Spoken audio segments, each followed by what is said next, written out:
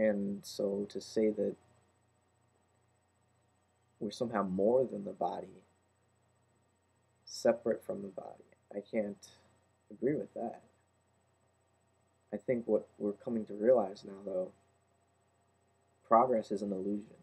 So to think that the only meaning life could have is to have your own genetic child with a woman and pass on evolution and your good genes into the future, if we have to get rid of that idea of evolution and see that we are responsible, that whatever we are, even though I wouldn't say it's a soul that exists in here separate from the body is what gave rise to this, to our awareness and our consciousness and our compassion. And you were saying that straight guys can't express emotion, and I think part of the reason is because they have such a disembodied sense of themselves. They think that they are inside here somewhere, and that they have to protect themselves from the other, and they have to be strong and have authority and command respect, and those are all good things to have.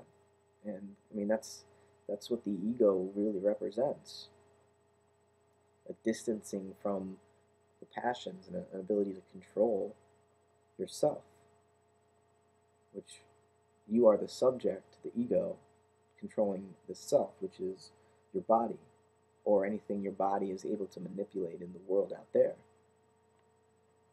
That view of the self is a distancing from the body, so it distances you from emotions. And sex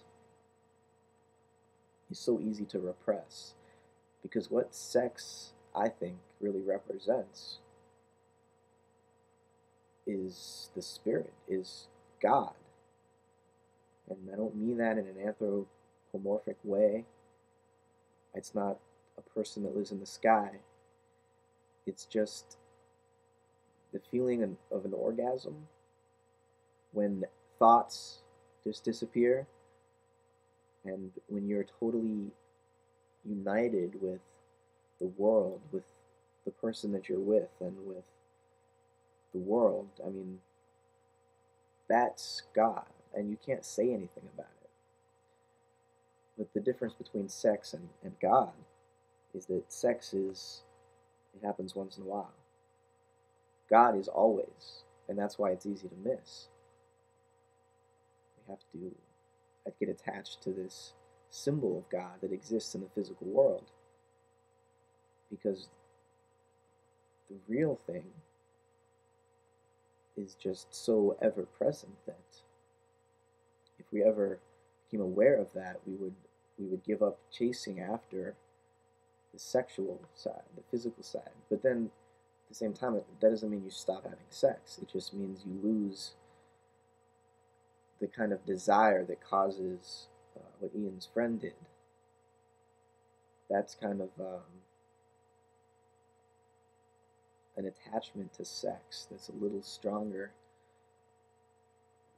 than it really needs to be. I mean, people do what they do, and that's why sex is so diverse. But there's only really one sex, one meaning of sex, and that's God. And, I'm not using that word in any um, dogmatic way. I'm just talking about love. We'll call it that. There's a difference between love and sex. People will agree with that, I think. I say God, and it maybe brings up scary images in a lot of your heads, but love. There's a difference between sex and love. And I think sometimes some bisexual guys will have attraction to their straight friends, but it's more, I think, a desire for intimacy and emotion, and it kind of gets projected in the wrong way because there's a certain taboo against not being a subject inside here that's supposed to be in control of the body, because it's like you're giving in to your passions to your bodily desire whenever you desire your friend. You're supposed to be men who don't give up their selves for the sake of intimacy. And yet, I think sometimes that desire just for the intimacy, the real love and not the sex, gets confused. And you think, oh my God, I want to be intimate with my friend, so I must want to have sex with them. But I think I think that's just a misplaced desire for God, for love, and to be able to share emotion with others, no matter what sex they are.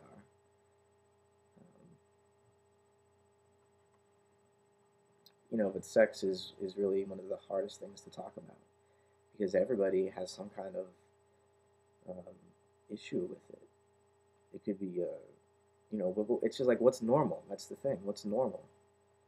You can't say.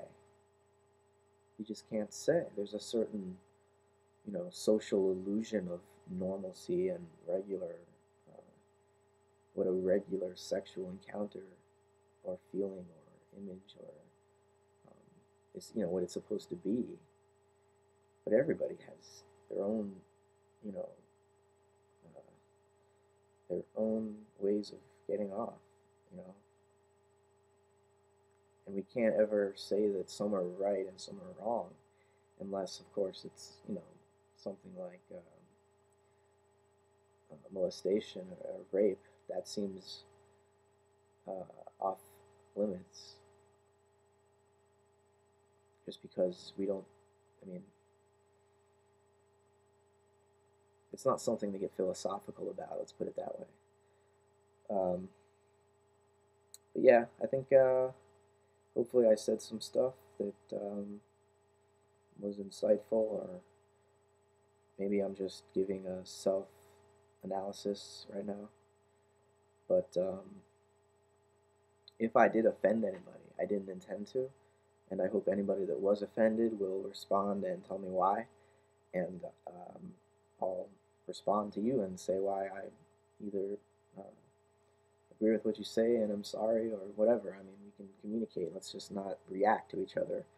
Let's respond to each other. So, thanks for listening. And this is an interesting conversation.